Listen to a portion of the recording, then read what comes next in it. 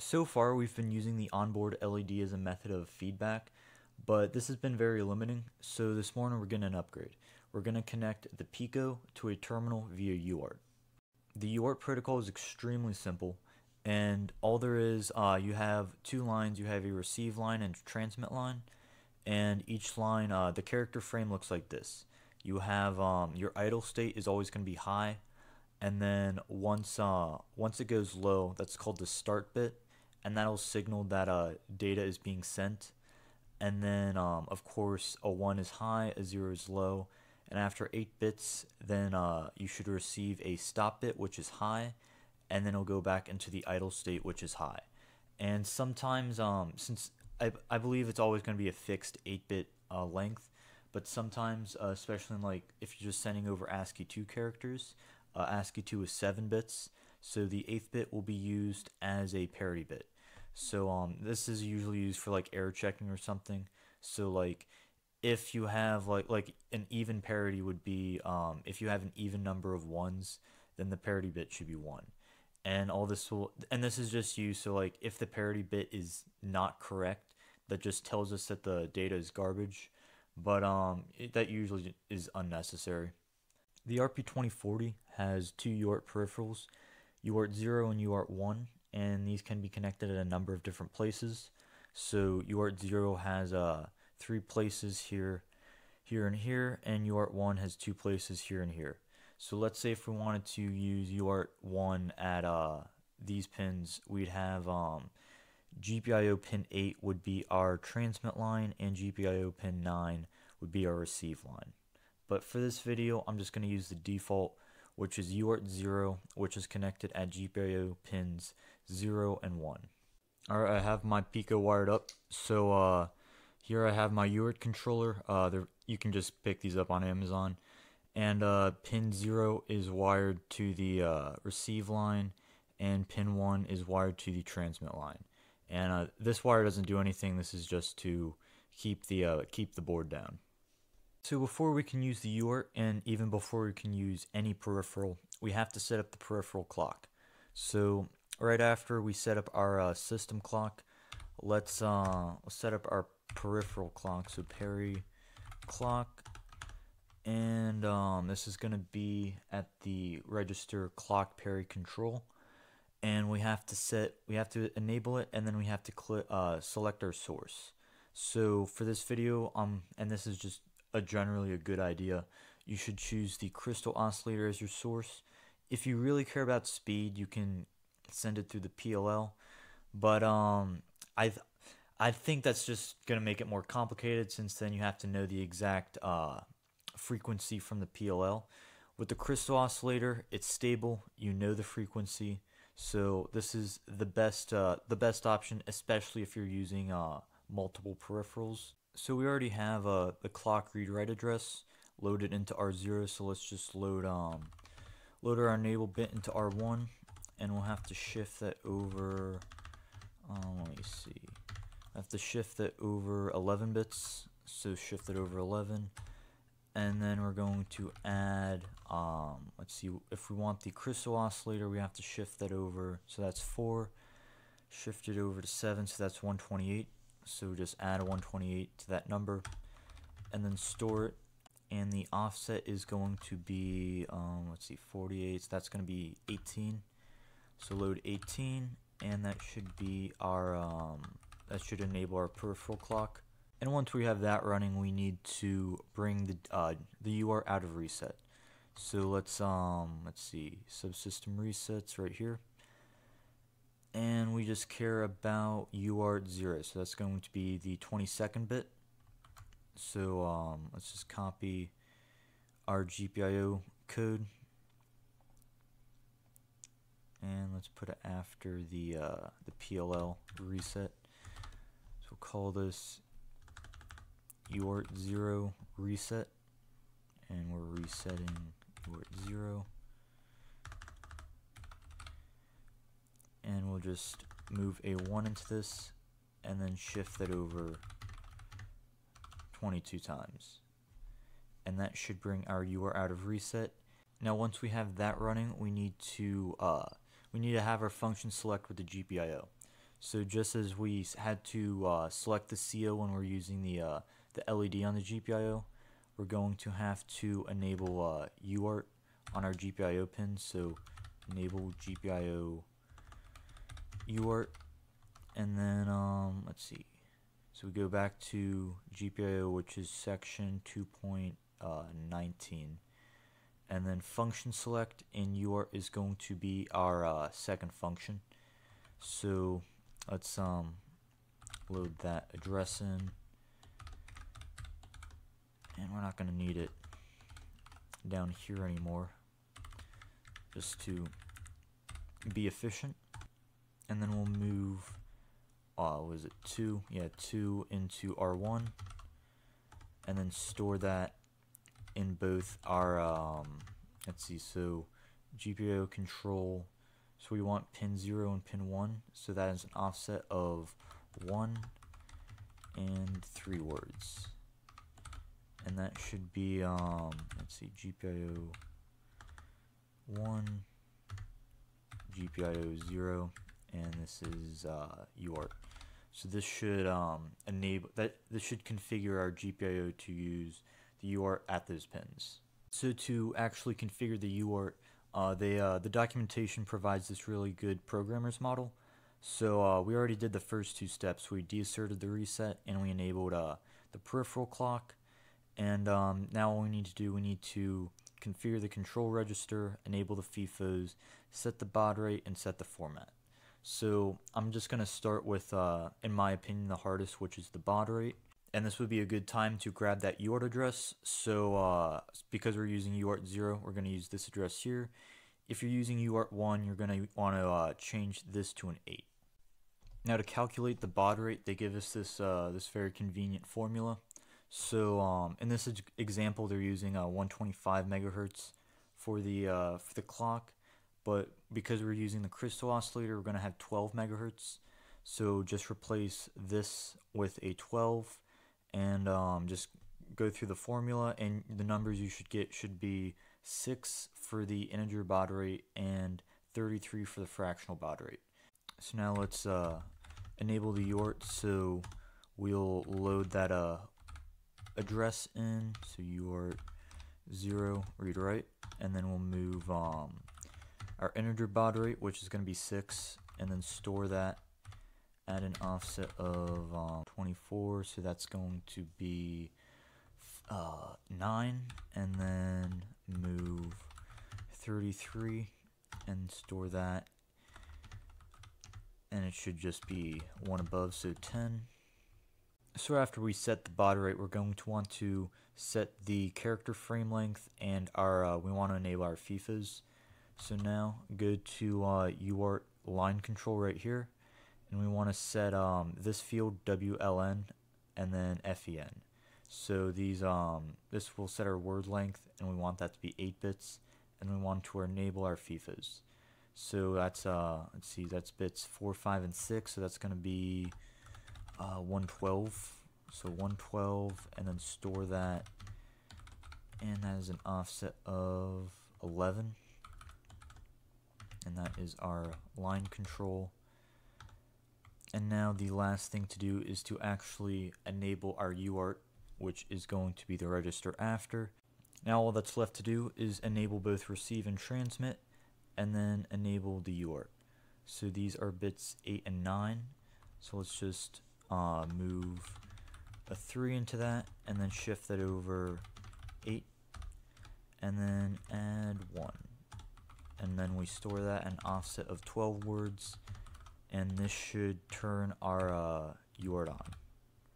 Now to send and receive data, let's create two functions, UART send, and let's just call this UART 0 send in case we want to use the other one, and UART 0 receive. And let's branch link. So now we'll just load that the UART address in, and we care about two registers. We want the flag register and the data register. So this is where we're going to send our data to. But before we do that, we want to make sure that the FIFO is not full. So that is this flag right here. So for our UART send function, we're going to load, if we assume that the data we want to send is in R0, let's load that UART address into R1, and then we want this flag right here to make sure that the FIFO is not full. So if this is set, that means it is. So that is an offset of 6. So let's load into R2, R1 6, and then move into R3. That bit is going to be 32, and then and R2 and R3. And then if that bit is set, we're going to have to go back to the beginning. And then once that is clear, our data register is going to be the very first one, so an offset of 0. So to make sure we're only sending 8 bits, let's AND that by 255. So AND R0, R2, and then we'll store R0 at R1, an offset of 0. And that should be our data, and this is flag, and this is all we need to send data over UART. And then to receive, it's pretty much the same thing, but instead of the full flag, we're going to watch this here's go flag register. We're going to want to watch this bit, so we want to make sure that the FIFO is not empty.